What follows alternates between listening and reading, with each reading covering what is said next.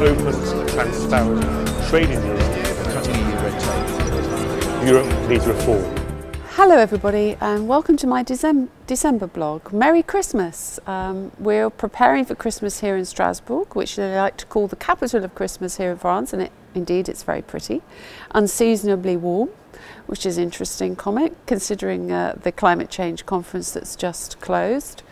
And we've been talking about that a little bit this week, but not a great deal, because obviously the data needs to be analysed and we need to think about where we're going. But all in all, I would say not much changed really with the climate change conference, except for one thing which I think will be really significant, and that is the obvious ability, the obvious propensity to engage from the Chinese. They really have taken on board the idea that they need to do something.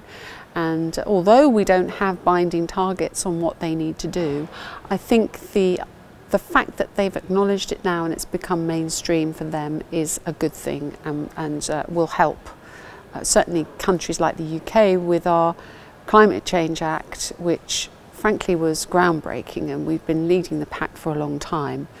It's good to know that others will be catching up. So apart from climate change, what are we doing here in Strasbourg? We've got quite a lot of interesting things going on, lots of small things but important. One of those, and a lot of you have written to me about it, is a piece of legislation called Invasive Alien Species.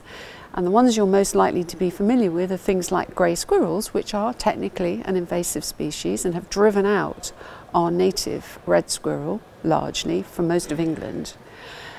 This new regulation is much tougher and requires member states to take action in their member state, even if a species is not seen as particularly invasive there, because other member states are suffering problems. And we have a particular problem with the Spanish duck, which some of you may be familiar with, which, whilst we ruthlessly get rid of it in the UK, because they don't in Spain, it just flies back every spring.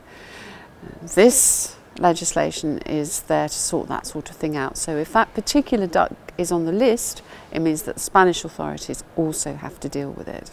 And that will be good for us and for our wildfowl.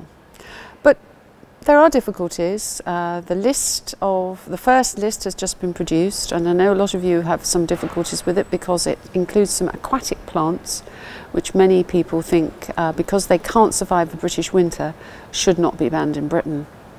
Perhaps we could talk about climate change there again. I think they're going to survive this winter if it doesn't get much colder.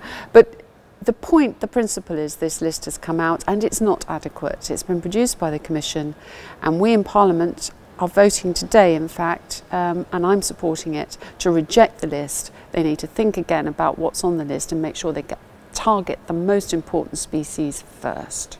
That's the principle. We've also got a vote today on genetic modification. Again, we're constantly having these. If you're interested in that, I refer you to my website, where you'll see a couple of speeches that I've made on that subject over the last few weeks. I get increasingly frustrated by the use of this Parliament here as a sort of pet place for people who hold opinions they're perfectly entitled to, but want to make them law based on their opinion, not on scientific fact. That bothers me, and I hope today that in our vote we will overturn that tendency.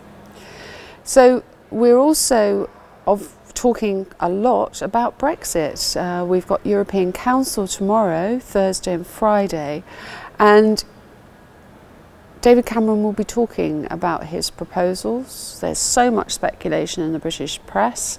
You know as much about that as I do, so I won't go on about it, but it really is a crunch time now here in Brussels. But please don't expect any answers before Christmas. There will be a lot of talking, there will be a lot of shuffling papers around tables, there's a lot of back-channel diplomacy going on it. If there are headlines this weekend suggesting that Mr. Cameron has failed, I would simply say, hold your horses. Nothing will be decided. Nothing will have been decided. People are putting their opening positions on the table. We need to wait until after Christmas, into the early spring, till we get a final answer. So on that subject, one which is being talked about all over here in Strasbourg, I'd like to say yet again, have a very Merry Christmas and a very Happy New Year, and I look forward to speaking to you again in January.